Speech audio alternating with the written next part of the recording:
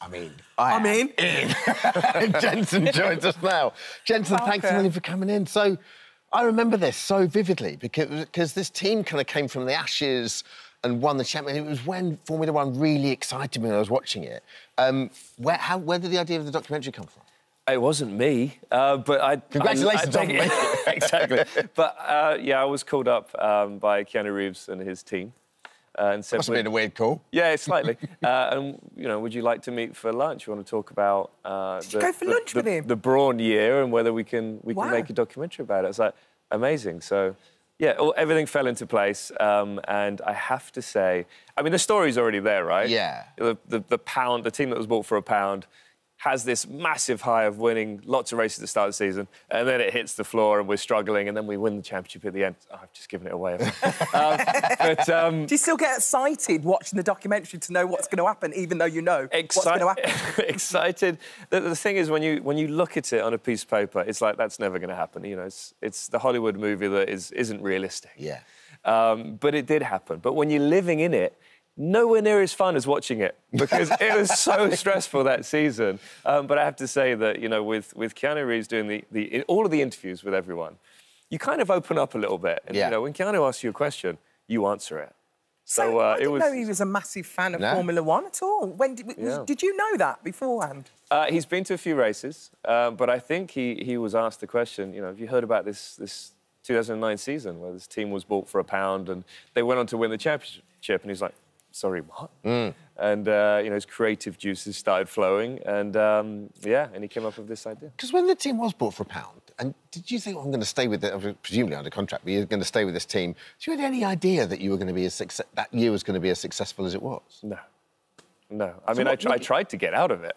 Did you? But, yeah, because, I mean, the team didn't look like it was going to exist. Yeah. So I asked around and my manager spoke to Christian Horner about a drive at his team and the junior team, and they said, no, you know, it's all the contracts are done. Yeah. So then it's like, OK, well, let's work hard to make this happen. And we found some people that were interested in owning the team, but I don't think it would have worked out that way. And Ross coming in and actually buying the team for £1 with his leadership, it's a big reason why this worked out. But, you know, we had to cut and shut the car as well. The car was made to work with one type of engine, and then we had to go and plead for somebody to give us an engine to put in the back to fit it in the car. Because you forget the legacy of this team has gone on really to be the Mercedes team, right? Yeah. I mean, that's where So Mercedes what happened then? So Honda pulled out and you were left with literally in chaos, the whole team. So 600 people were about to be made redundant. 700 people. 700 people. In the team, which is mad in itself, right, to build 2 racing cars to go racing. Yeah. And Honda owned the team at that time. So they pulled out and they took their engines with them. We still had the car itself and the aerodynamic package. I mean, there's a lot of money that was spent on this car. It's not a fluke that we were competitive in 2009, but then we had to get another engine, and the guys did an amazing job of fitting it together, went testing.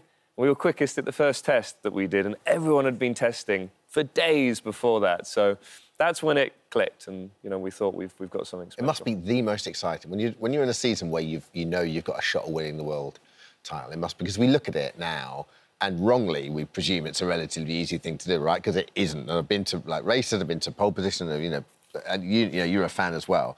It's so hard. It takes so much out of you, and you know this is kind of like meeting between car and man, you know.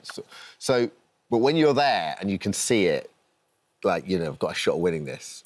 Do you remember that fondly now? It makes it worse because you put so much pressure on yourself.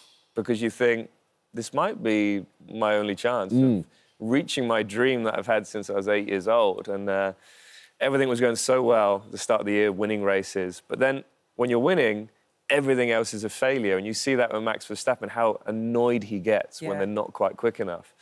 And you put so much pressure on yourself. And then when it does dip off, it just spiraled for me. Mentally, I struggled with it massively. I wasn't in the right frame of mind. And it took a long time to get out of that rut. And it took people around me, including my late father, to really help me win this title. So. Wow. Can I just ask a quick question with regards to the actual documentary? Because it doesn't just follow stuff on the track, does it? It's stuff behind the scenes. Did you learn quite a lot that you didn't know? That's a good point. I did. Because when you're in the moment, you're just focused on your job, you know, getting the job done. But there was so much going on behind the scenes. you know, where the team didn't have any money and we were owed money by Bernie Ecclestone. And yeah, let's not go there. And then you had FOTA, which was all of the teams wanting to break away from Formula One and start their own category. Wow. So Just there's really so quickly, much going on. because we've only got 30 seconds left. I know you've ridden NASCAR, but can you tell us what you're going to do next? Because you are going to drive again, aren't you? Tell us the exciting news. Well, it's not exclusive, I'm sorry to say, but exactly. But I will be racing next year in endurance racing, and for me, that's where it's at. I love that team atmosphere, fighting like for Le Mans victory. and stuff. Le Mans. Oh, amazing. It never leaves you. Jenson, thank you, mate. All episodes of Brawn, the Impossible Formula One story, will be available on Disney Plus on Wednesday, the 15th of November. Thanks, Jenson.